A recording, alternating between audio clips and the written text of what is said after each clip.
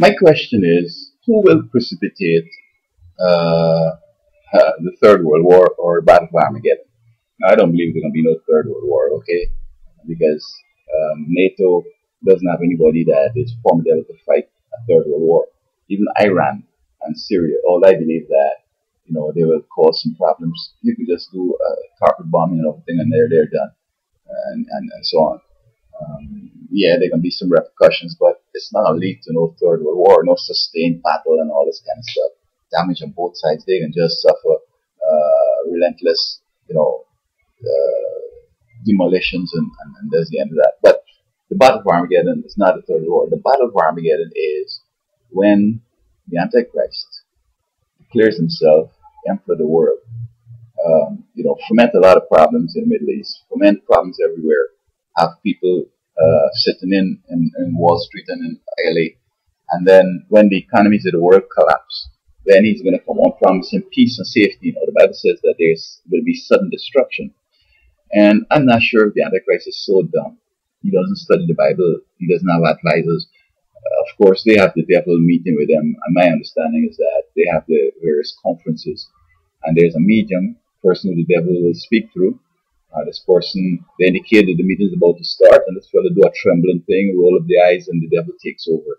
And the devil tells them what to do. And this is why the Bible says the children of darkness are wiser than the children of light, because we as Christians, we want to, start thinking and say, hey, I know what to do.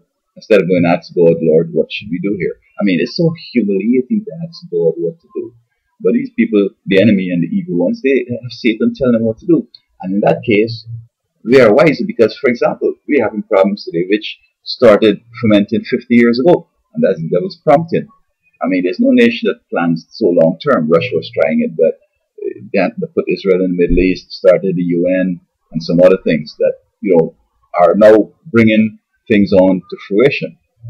But the question is, will Israel or South Korea precipitate whatever action will lead to the destruction of the world's economies and so on, and serious conflict?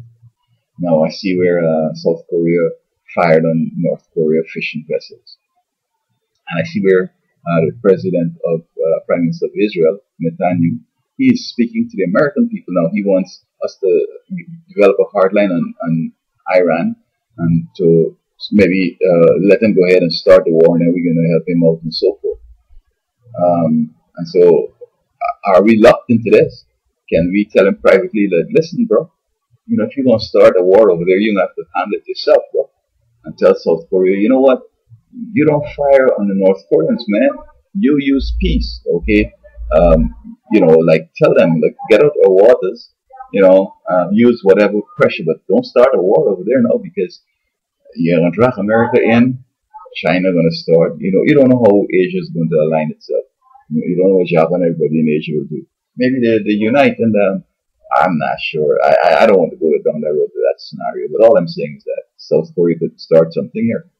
And I don't know if we have an indelible a law that cannot change in, we shall defend you, South Korea, no matter what you do or no matter what happens. We are right here for you. Same thing with Israel. I know Mitt Romney saying that, man, listen, man, we back you up. You attack, Iran, it's good. I mean, these folks, he don't understand what he's getting into. And as a religious man, he was a pastor in the Mormon church. I better don't go there with an analysis of the Mormons and him and all that kind of stuff. But as a Christian, he should know what the Bible says about these Muslims, and that Israel shouldn't have been in the Middle East. You see, the enemy put Israel in the Middle East, make it comfortable, and saying, see, they're the only ones that support you. All the rest is studying the Soviet Union. So you see, yes, we're happy to have Israel there. Soviet Union is over. Just like how the Soviet Union told Castro, how about you on your own? Not the Soviet Union, Russia told Castro, man, you're on your own, bro. We're struggling here. Bye. We're not the Soviet Union, we're Russia, and you take care of business. I think people should tell Israel after the Soviet Union fell, and you're on your own. But you see, historically, Israel has always worked with the nations that are powerful, and they always get in that check. They worked with Egypt, and when Babylon was threatening, they still went ahead. When Iraq was threatening, they still went ahead and talking to Egypt and The Babylonian king went on and captured them and take them off to Babylon and all that kind of stuff. And then they developed a relationship with Babylon and they get that money, so on. Then when the Medes and the Persians came on, Iran, they got money from them again, and then the Greeks and then the Romans, and then Germany, where the superpower ship was until the Second World War, and then it comes to America, so they always gain that money. But you see, Israel made God cry. God said, look, I've sent my servants, trusted servants, to go and talk to Israel. And Israel killed all of them. Won't do what I asked them to do. So he said, you know what, I'm going to send my son, Jesus. And maybe they're going to listen to him. Or they crucified him too. So Jesus cried, man. Jesus said, look, how often would I love these people and like to give them all the need and everything, but they won't. They just like their own way. You know, God was in charge of Israel. Nations around had kings. You know what they said? We want a king like nations around us. But God saying, Samuel said, Lord, I'm disappointing you because I couldn't convince Israel, and maybe something I did made them want to go and have a king. God said, no, it's not you to reject, they're rejecting me. Okay? So now how on earth any nation could come now and protect Israel and to help Israel out? I mean, they've always been historically, you know, fearful people. They're always afraid this, they're always afraid that. And they're going straight in the middle of ants' nest. And then calling people, hey man, come in here and help me, bro, because sure, I mean, it's ants' nest. And that's not God's plan. God's plan was there to stay scattered, not to go down there, because God knew that it's going to cause a problem. You know, some of these jokey theologians in America and around the place talking about, oh, Israel, the Bible promised that they would go back to the homeland. It happened in the 50s and all this stuff. I mean, all those promises were already fulfilled. But there was justification, as I said earlier, when the Soviet Union was ranting and raving. But now today, you know, they're just going to. So the question is that whether Israel is going to start something with Iran or South Korea going to start something with North Korea, and then China and come in and all this kind of stuff. I mean, the world's economy is so fragile that we need some extensive period of peace so we could, you know, recuperate and get our economies going, get jobs going, and everything else. And the enemy, the Antichrist, he wants to come to power, and so he's pushing the fire. And as I said earlier, some people, like the Bush family, thought that Saddam was the nation that might, you know, come and knock off America.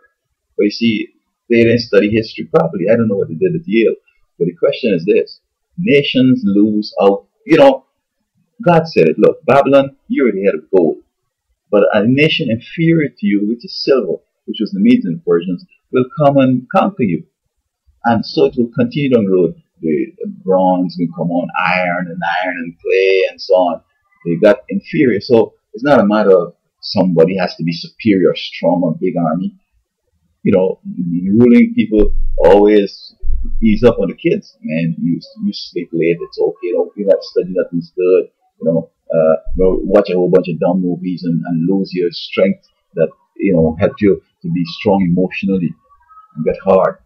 And you know, it's okay to smoke a little marijuana and affect your will so that you can make decisions and stick with it and understand also, because the intellect problem, that, you know, some things you better leave it alone. So you must start messing with it. See what I'm saying? So he went out there thinking that, you know, if you knock off Saddam, that can be the end of the threat. But, you know, they weren't protecting the kids. They weren't educating the kids right. And so, look, in a way, everything almost collapsed without him. Well, of course, I shouldn't say without his help, but, you know, I mean, going and doing something which God doesn't approve of and so on. And you know, the whole 9 yards, etc., etc. So, you know, somebody needs to tell South Korea to chill out and tell Israel that, look, these people, we don't believe they have no nuke. They can't fire up no nuke. You have nuke. You know, they nuke you, we nuke them back. And then the whole crap. We have to go pursuing them and want to start a thing over there. So when you see, the deal was that this spring revolution foolishness was to end up in going to Assad country there, Syria, knock him off, let these little boys and these people who have no experience in leadership take over. And then we move into Iran, knock off the mullahs and then boys that run and stuff, and let them young boys come on every day having some new government or whatever, and then attack the embassy, the enemy, and get people to like make that movie. Same people that started this spring revolution, same people that started this Occupy Washington and all over the place, the same people that put Israel in the Middle East, the same people that started the UN, the same people that started communism, the same people that was behind Hitler, these same people are also trying to push us into something that will bust us up, and then they're going to come to power. But, oh, I was saying that with all this theology knowledge they have, they don't see where God says that they may seem to get a little bit of success with the stupidness, but eventually when the kings or when the presidents and the prime ministers and other people come to realize that they were deceived, because the Bible does say that the leaders of the world are drunk with the wine of the wrath of the Antichrist fornication. It's fornication in that you're supposed to be married to Jesus. He called himself Christian and supposed to be Jesus, but he's messing with the devil. So that is fornication, spiritually speaking, right? And the secret societies and all these other stuff that they have going on, these leaders into that, and I don't know how this either hypnotize them or whatever they do, but they're not thinking straight. Europe, instead of trying to create jobs so that they could get taxes in, they could get some extra money coming in so they could pay down the debt, they're trying austerity and we want to integrate. I mean, those two things aren't necessary. I mean, hold your spending, spend a little more, stimulus, like Obama, get people working, and everything's going to be good. So, the world is drunk.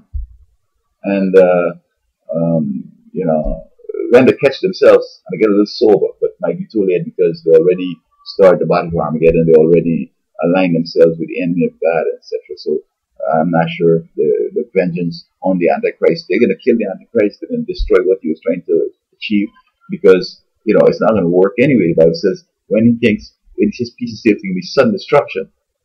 So it's not going to work. And these leaders can come and finish off whatever remains.